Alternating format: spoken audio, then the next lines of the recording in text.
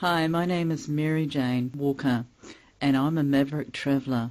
Now, what a maverick traveller means is that I don't plan any travelling past 3 days.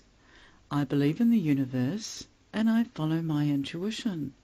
And I generally believe that people anywhere and everywhere around the world are positive. I have great experiences, and I live by simple rules. I don't get drunk after 9 o'clock, nor am I drunk. I don't take any illegal drugs. And 2 simple rules means I get to enjoy and see the world.